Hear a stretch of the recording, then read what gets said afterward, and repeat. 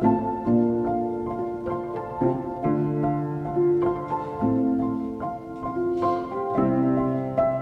evening, everyone. Good evening. We're going to go ahead and get started. My name is Ginger Spencer. I'm a Deputy City Manager with the City of Phoenix, and it is my privilege to introduce a woman who needs no introduction, our Vice Mayor, Yasmin Ansari, for Council District 7. And with that, I'll turn over to the Councilwoman. Thank you, Ginger. Good evening, everyone. Thank you all so much for being here. I'm Phoenix Vice Mayor Yasmin Ansari, and also the Councilwoman representing this district, District 7.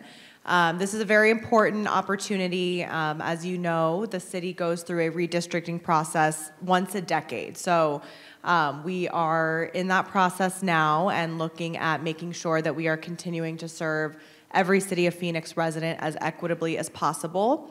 Something that I think is important to know is that District 7 has actually grown in size significantly and is the most populous district, if I'm correct. And therefore, we are the ones who will have to lose some areas as opposed to gain some areas because we've grown so much. Currently, District 7 includes parts of downtown Phoenix, Laveen, Estrella, Maryvale, and South Phoenix. And it's been an honor for me to represent those areas. And really tonight, we're just looking for your feedback, and the staff will go through the process of what this will all look like, and really just appreciate you being here on a Tuesday evening. Thank you so much. All right, thank you, Vice Mayor. So everyone, thank you for attending tonight's redistricting meeting. I get to introduce the rest of the team who will be presenting to you this evening. And so at the other table, all the way to the left, I guess that would be your right, is our City Clerk, Denise Archibald. And then sitting next to Denise is Sam Mather, who's part of our consultant team, and then Priti Mather, who makes up the other part of our consulting team. In the audience on the front row, we also have Chris Meyer, who's our former city attorney, as well as former city clerk as well. and Chris has participated in all 4 of the city's redistricting processes over the years. And then also in the back of the room, we have our interpreter with us, Mr. Mario Barajas. And so if anyone needs interpretation, he is here this evening. And then also just want to thank all of the other staff who are here with us tonight from our communications office as well. And so with that, I'll turn it over to Denise to walk us through the presentation. All right, good evening. Thank you, everyone. As Ginger mentioned, I'm Denise Archibald, the Phoenix City Clerk. Thank you for being here at the redistricting community meeting for District 7. The process for this redistricting will be the same process that we used in the last 3 other processes in 1990, in 2000, and 2010. Part of that process includes obtaining a professional and impartial process, which means that we always hire a consultant with the expertise in redistricting. And in this case, our consultants, as Ginger mentioned, are Sam and Priti. Sam and Priti are with ArcBridge Consulting and Training, and they are out of the Washington, D.C. area. And they were selected through a procurement process and approved by the City Council to help us through this redistricting process, particularly with the data and mapping. The community input will be obtained by 2 rounds of community meetings, and so we are in the first round community meeting process right now. This particular round, this first round of community meetings, is to let you know, basically, how the process works and gather input regarding communities of interest. And that's really important for us to be able to understand, more about the community, which you are the experts at. And then also be able to provide any other type of input that you would like related to these plans. And once the round 1 community meetings are over, then the consultant will continue taking some of your input we will be releasing a Create Your Own Map tool online. And so you'll be able to create your own maps and submit those as well for consideration, and the consultant will be evaluating each of those. And from that, and the input provided by the community, Then the consultants will go ahead and create a few maps and alternatives, and then we'll come back out to the community in round 2 so that you can know what those maps and plans are, and then you'll have more opportunity to provide input about those maps and what you believe about that. And then after that, we get the round 2 redistricting community feedback. We will basically have the consultant do final plans that will be presented to the council in the fall, and then the council will approve, a redistricting plan, and then that will become effective in January of 2024, and it'll be just in time for the mayor and odd-number council district election for November of 2024. So please note, we do have a redistricting website. It is phoenixredistricting.com, where you can currently submit comments now. And then soon after round 1 community meetings, after starting June 29th, you'll be able to create your own map and submit that as well. And we have a lot of materials outside at the table that have that website and also our email and phone number where you can continue providing input. And we're requesting that all of the input come in by August 1st. And so with that, I will turn it over to Preeti to do the presentation. Good evening. I am Preeti Mathur, and I'm with Arcbridge Consulting. And we have been doing redistricting for a while. We've been there like Chris, I used to work at the Department of Justice, and I used to help the attorneys review the plans which were submitted by various counties and cities. So we've had plenty of experience working with redistricting, and we are happy to be here working for the city of Phoenix. In the presentation today, I'm going to show you how the data sets that are used for redistricting, and I will show you the data and then show you how we need to do redistricting because our current districts do not comply with the redistricting guidelines. So here we are. And these are your current council districts, and we have a map which you're very familiar with. And then on the top, we have the 2010 redistricting data, which you see over here.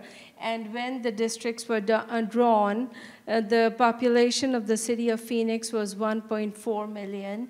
And now, if you can see, the population has now grown to 1.6 million. So having said that, back then our target was having 180,704 people approximately, in each district. So that was our target, but now our target has grown to 201,017. So, and currently the maximum deviation, which is 4.74, and now it's 14.45. What that means is that we do have to redistrict, and then I'll talk about the redistricting guidelines as well. So here, this is a comparison, once again, of the 2010 and 2020 data. For redistricting, the Bureau of Census releases this data called Public Law 94-171 data set, and that is what we are supposed to use for redistricting. So in 2010, I already showed you the 2010, 2020, 2010, and the bottom line is that we have gained 162,507 people over the decade. So here, now we wanted to see where was the growth. So in this chart, you can see that each district has grown. You can see the numbers here, that this was in 2010, and this is in 2020, and that each district has grown. And we have D7 here, and you can see D7 has the maximum growth, 32,588 people. So, and if you look at the map, what we have done is we have color-coded it. The darker the color, the more growth. And of course, D7 stands out. So here, now we are looking at the statistics and seeing how is each district doing as compared to our target. Our target is 201,017 people in each district. And you can see that D7 has the most, about 17,000 people more than the target. So when we start looking at balancing the districts, we know right off the bat that D7 would have to will have to lose population so that it could be balanced. And the red and green color scheme that you're seeing here, the green districts are the ones that need, like you can see, D3 needs 12,000 people, D4, 10,000, 10,000. So in order to balance the districts, we have to make some changes, and we know that D7 would have to give up some areas. So once again, here, the same information you're seeing. You can see up top that this is our target, and the districts which are below this line, you know that they have to gain. And you can see that D7 is right here, and it is over, and it has 17,000 people more. So now moving on to the next slide. So this is just to set the stage, you know, that we do have to redistrict. We have to change the boundaries so that each district has almost as equal population as possible. So now with this, I just want to talk about the redistricting guidelines. So when we begin the process of doing, which we have already started, and this is the first step where we are here to meet with you, show you the data, and kind of get your feedback. So I'll talk about the legal requirements, and some of them are federal requirements, and some of them are your local city charter requirements.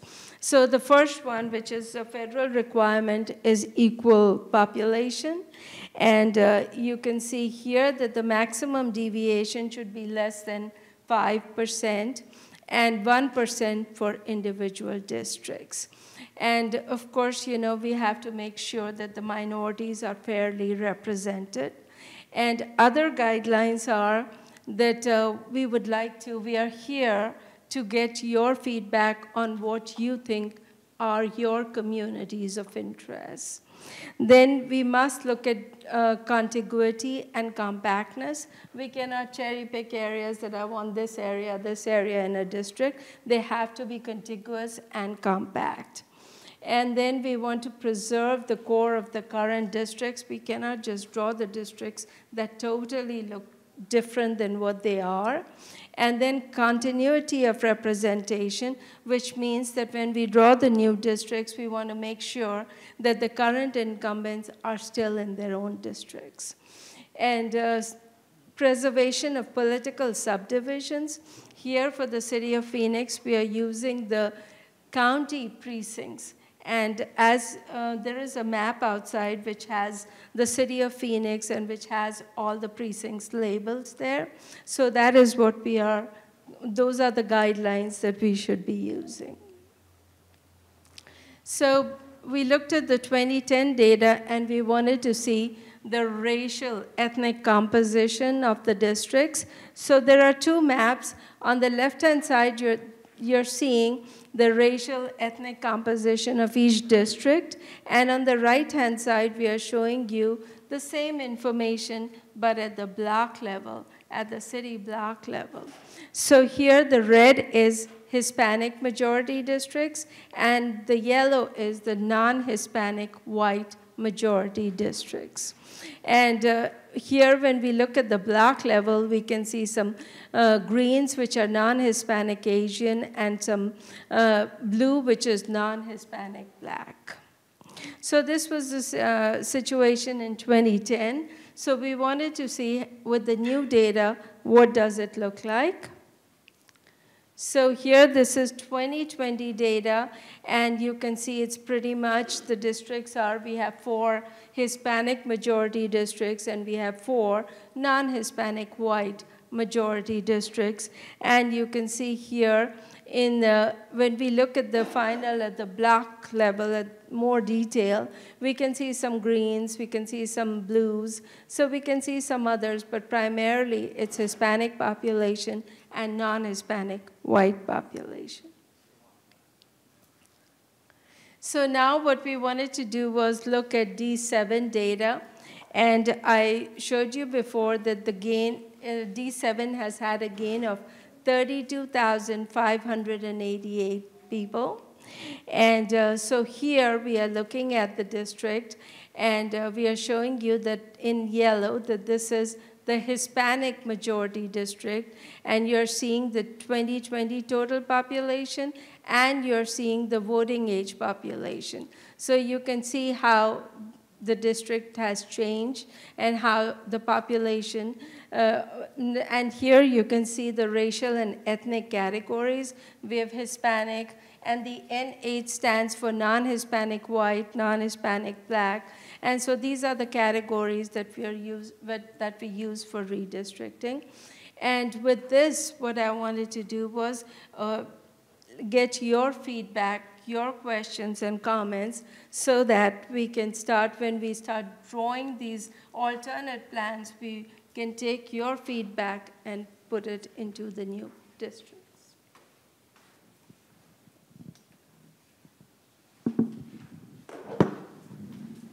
Thank you, Priti. Yes, thank you.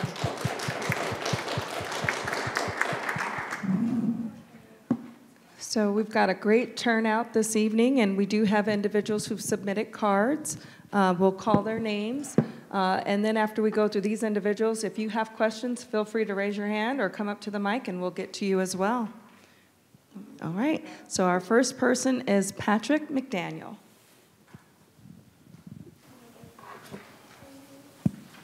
Good evening, Vice Mayor Ansari, city staff, and community members. My name is Patrick McDaniel. I live in the Garfield neighborhood. I'm also the Director of Advocacy for Phoenix Community Alliance. We're in our 40th year of advocating for downtown residents, downtown businesses, and for greater downtown Phoenix as well. Just a couple quick comments. I realize that this is just the very beginning of a process, of a long process, and a process that's defined by data. But I think it's important to keep in mind that that hopefully that the number of districts that touch upon the downtown Phoenix, that touch upon the core of downtown Phoenix, should not be decreased from 3. I think it's important with a large number of districts as 3, that brings greater representation to overall city of Phoenix, and also that the numbers are roughly even. If you look at the graphic that we saw earlier, it does not appear that there's any need to radically alter, radically change the composition of districts. And finally, like I said, I know that these numbers are predicated upon census data, but also bearing in mind that from 2020 till 2023, there has been a considerable amount of development in downtown Phoenix, new residents in downtown Phoenix, and that those topics should be taken into consideration as well. So thank you very much for your time, and I look forward to seeing the maps that will be produced and commenting upon those in September. Thank you. Thank you, Mr. McDaniel. Okay, next we have Ryan Boyd.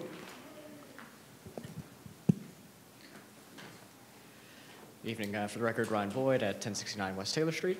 A lot of comments here, just mostly that I would prefer, frankly, to keep compactness to the district. It is interesting that when I go to work, I go up into District 4 and then back into District 7. When I often go down to the friends down south, down the South Central Light Rail's future corridor, I'm going down through District 8, back into District 7, and then back out to District 8.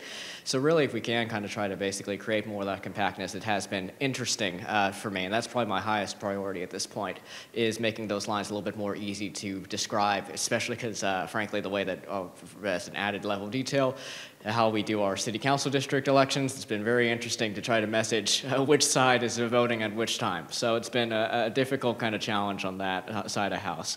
When it comes to the rest of the kind of district, I'm a downtowner, so I obviously kind of prefer having a little bit more compactness and kind of strength here within the core.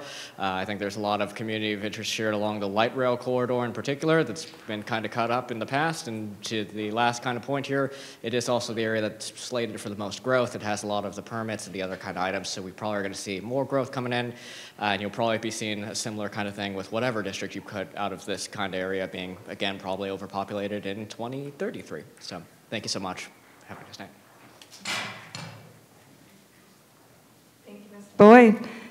Next, we have Rebecca Perea. Thank you. My comments are a bit similar and a bit different from the last two. I'm a resident of District 7 in Laveen, also a high-growth area, and a lot of the community in Laveen, if you notice, it actually splits two districts, and it has a lot of still county islands, plus additional large growth. I think myself and a lot of my community peers would like to see Laveen compacted instead of split across two or more districts.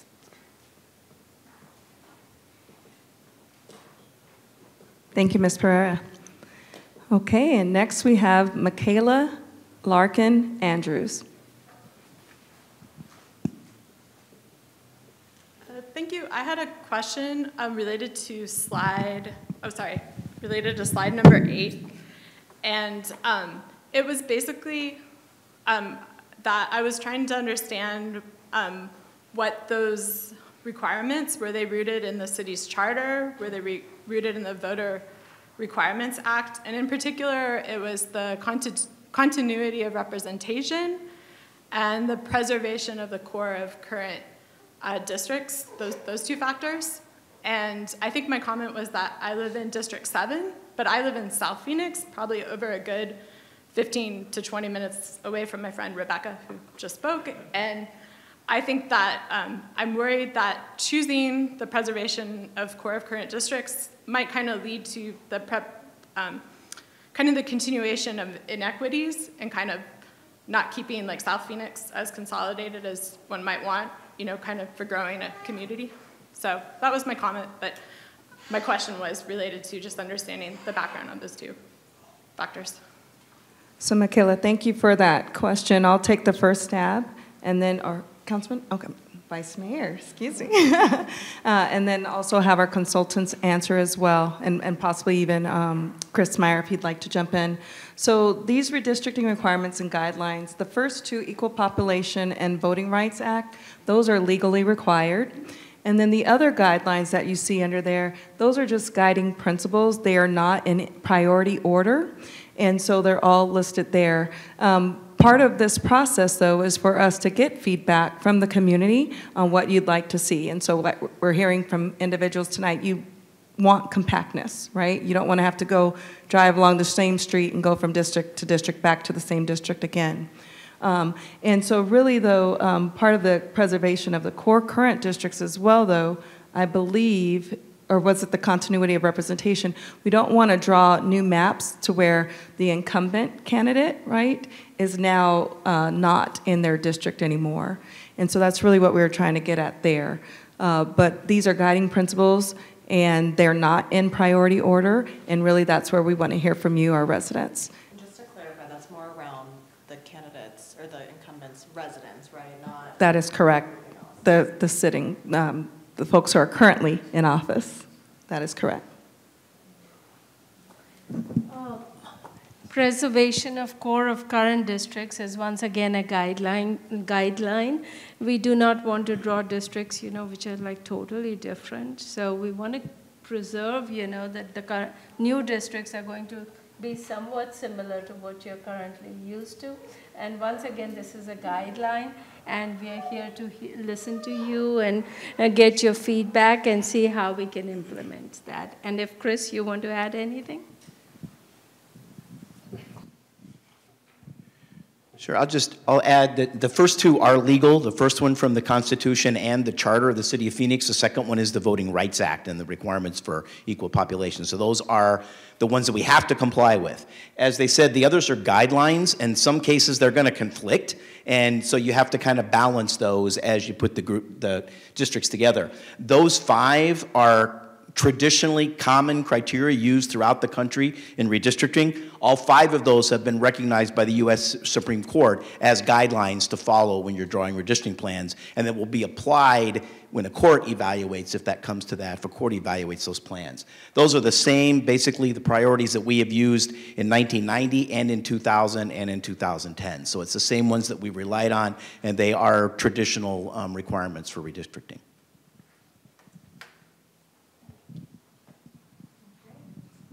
Thank you to the team for the responses. Are there any other questions or comments from anyone? Yes, if you don't mind. Familiar face? Hi, how are you today? Mark Davis, I live in District 7, just on the other side of Central.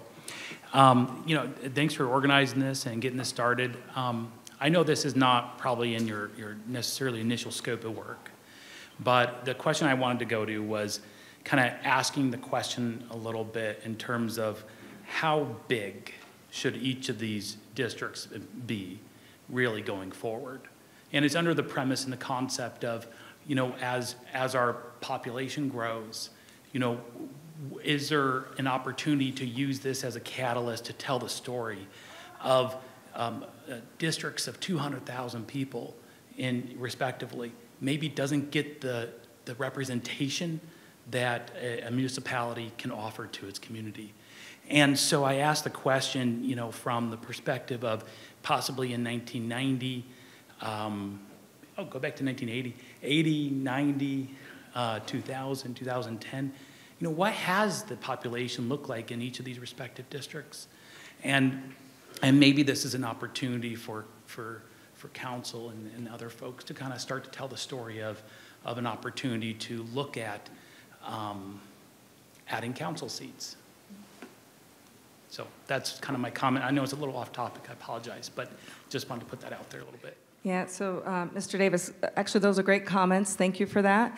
One of the things that you'll see on the website at Phoenix Redistricting, at PhoenixRedistricting.com. I was going to give you our email address instead, but PhoenixRedistricting.com is you will find information about each of the precincts. And so on the map that we had out front for you, you'll see the various precincts that currently make up Council District 7, as well as other districts. And then ultimately what you'll see here is for the ideal population for each council district is now 201,000 plus people. And so really that is the goal when you talk about how big. That's the number that we're trying to hit. And so as you redraw your map or the lines, take in consideration the precinct size that you're drawing the boundaries for. And would you like to add to that? Yeah. Right now, and Chris can add to this, and you all can add to it, the city charter has 8 districts. So if we want more districts, which would be ideal, that would mean that the charter would have to be changed to add more districts. And I believe, just to add to that, I believe, and I think it's a great comment. And there's no question. I mean, cities of comparable size to Phoenix have far greater numbers of council members. The city of Los Angeles has like 12, I don't know how many it is. Chicago has 50 council members. That's one example. They also each have massive staff sizes. We each have about 4 full-time staff members to take care of 200,000 residents. So it's definitely a huge, huge challenge. It is something that would have to go to the voters to approve actually adding council districts. But I haven't given enough thought to say for or against, but I think it's a super valid point, Mark, that you bring up. And that has been brought up in, from some of our council members as well. And as the vice mayor stated, if that's something we're going to do, looking at adding more districts from the current 8 that we have, plus the mayor, then that would require a vote by our Phoenix residents, Phoenix voters. And so that's not a part of this process today, but could be considered as well. And so we actually have our consultants, we've retained them, that once we finish this process, if that is the desire of mayor and council, we could start looking at that as well. So great question, thank you. Also, I received another card from Jessica Bueno.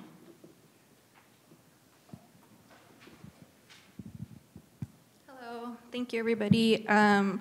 Jessica Bueno, Vice President, Phoenix Elementary School District, but my question was already answered because it was about when are we going to have the conversation about adding more council districts. I think it's very important for neighborhoods and our constituents to really have proper representation and resources. So I appreciate the answer of changing the city charter, and so I think it's something that, thank you for explaining that, and it's something that we'll continue to advocate for. And I just want to point out, I think we have a really great system with our village planning villages, and I think that could model and be the representation of our council district. So So thank you so much for the opportunity to speak, and thank you for hosting this meeting. Thank you, Ms. Bueno. All right, any other comments or questions? Okay, well, thank you again for coming out this evening. I will turn it back over to the Vice Mayor to close us out. Thank you so much. Not too much to add. I think these were all great points. One interesting difference I noticed between two of the comments, or just something that I've thought about throughout this process, is whether or not it's more beneficial to have multiple council members representing an area versus the question of one dedicated council member per area. I think that I have not made up my mind what I think is better, but I think there's pros and cons to each, but I think it's an interesting question to think about as we move forward, because I do think one kind of contradiction you'll see in some of those guidelines is ensuring continuity of some sort of current districts also means kind of continuing that split, which can be, personally, I will just say from my experience, I have very much enjoyed representing the 5 areas of my district, but it also does often feel like representing 5 very different areas with very different needs, very different constituencies. But I also think sometimes it can be valuable to have a few council members pushing for something for one area as well. So it's a tough question, but please give it some further thought, and I will be very interested to see, honestly, what more residents think about that. So appreciate you all coming out tonight. Thank you so much for the team for providing the presentation, and for staff for hosting, and hope you all have a good rest of your evening.